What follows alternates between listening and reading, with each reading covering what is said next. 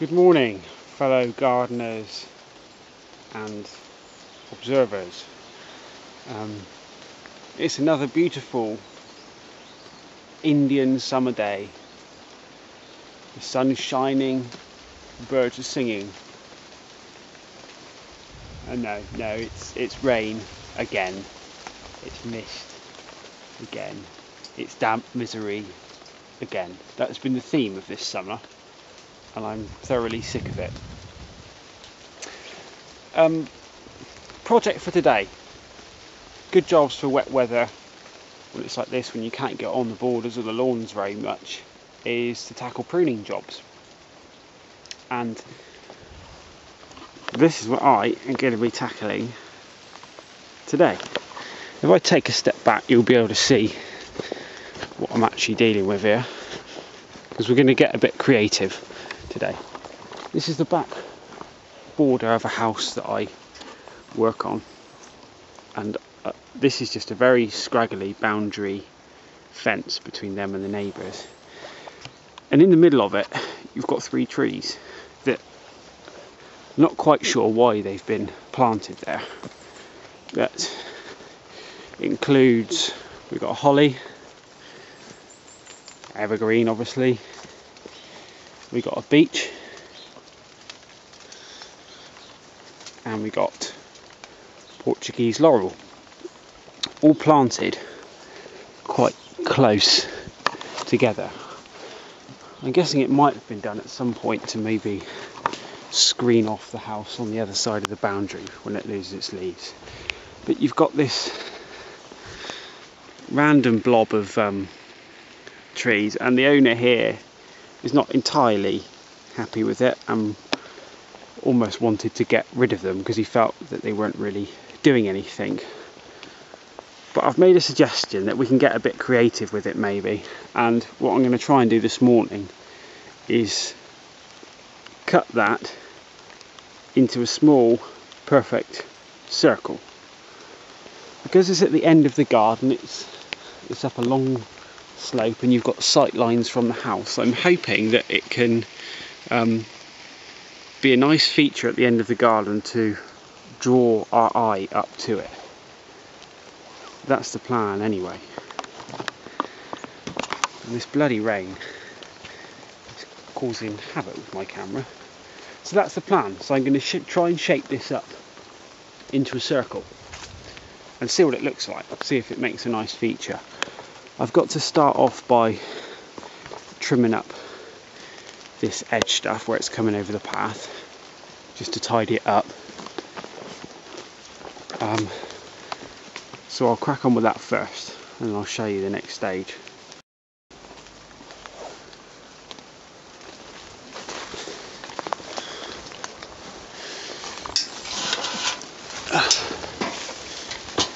So yeah, we need to just clip a lot of this side growth back, which is going to give us our face to work off of.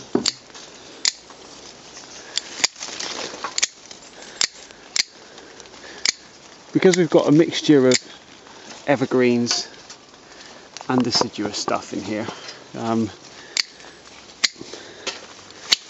the beech obviously losing its leaves over the winter, well, mostly losing its leaves over the winter,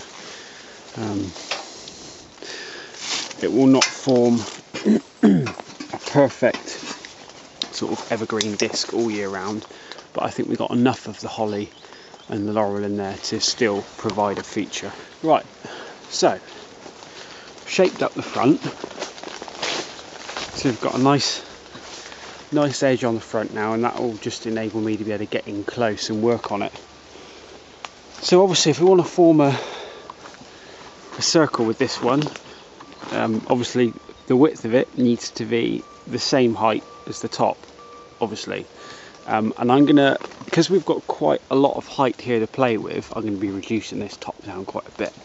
I'm going to set the width of the circle first, and then match the height with whatever the width comes in at, because the width is going to be determined by, you know, the spacing of the trees in there at the moment. and I'm imagining it's going to be around about 10 foot wide, I imagine this one. So for example, if we come in here, you can see the trunk of the Portuguese laurel there, and at the moment it's growing out a good 1.5 meters, so I'll probably be bringing that in there somewhere. So we'll set the outer widths and then we'll be able to work the height from.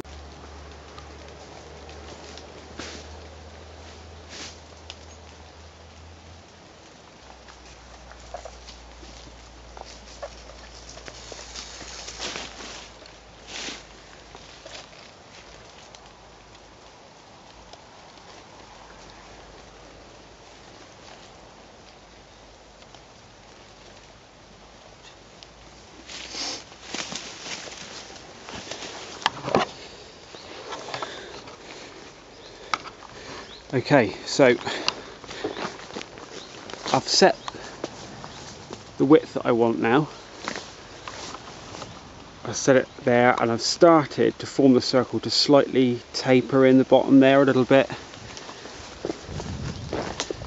And the other side as well. Set the width and slightly started to taper in the bottom to form our circle. So now we've got the width, it means we can work out our height. You can either do this by just eyeing it in, or you can set a tape measure up, measure the width from the two widest points, which in this case comes in at 4.2 meters. Then we'll get our ladders up, measure from bottom to top 4.2 meters, make our cut, and that's going to be the highest point of our circle.